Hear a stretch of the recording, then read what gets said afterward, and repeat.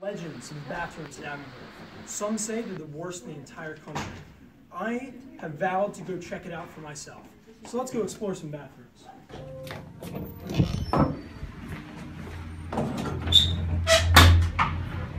Dad!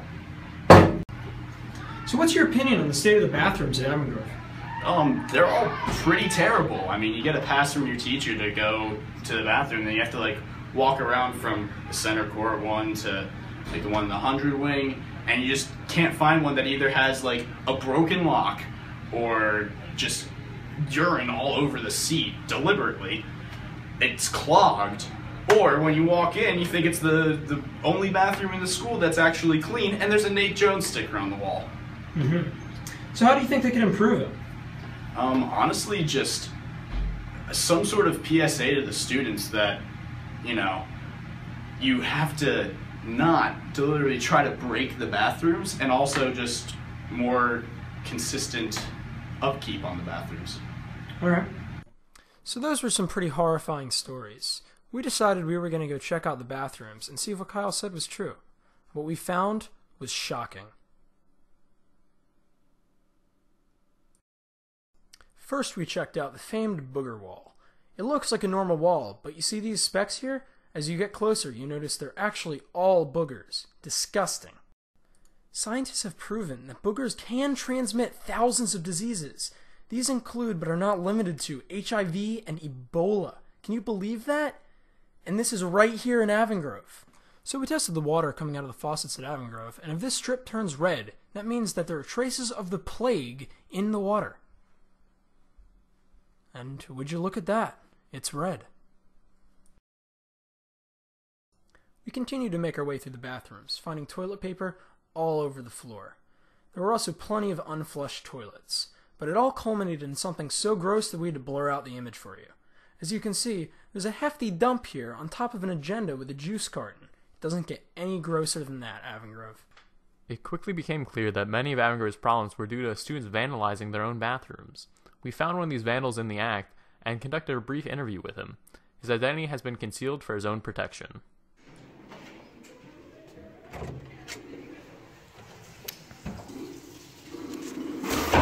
Hi, Avon Grove student. What are you doing there? I'm doing my art project. Which would be what exactly?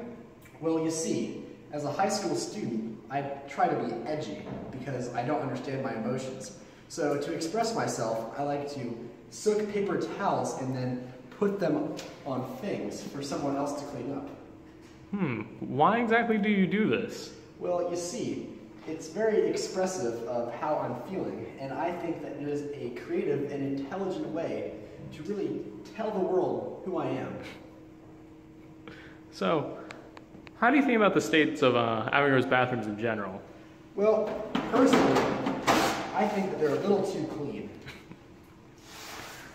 I think that it would be better if we kept all the graffiti, we stuck more paper towels to walls, and we never cleaned them ever. So what do you think happens to all the stuff that you put on the walls after you leave? Well, there are some theories on that, but no one can say for sure. It's just gone in the morning. Alright, thanks for the brief interview today. Another rampant problem with the boys' bathrooms at Avon Grove is the urinals. Nobody wants to use a urinal without a urinal divider, especially if the door is right next to the urinal.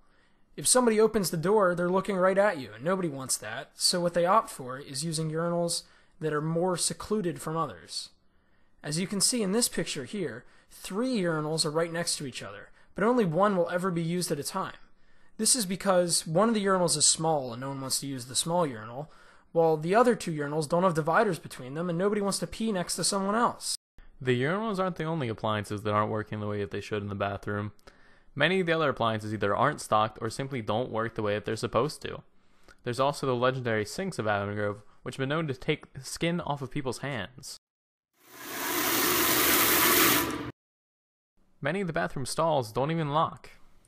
Okay, so this is about as good as I can lock it here. Like that. It doesn't go any further than that. I didn't even touch it and it opened up. We were able to find one bathroom in the school that was in good condition.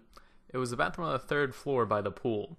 Since very few students know of its existence, it almost never gets used. Because of that, it stays in amazing condition.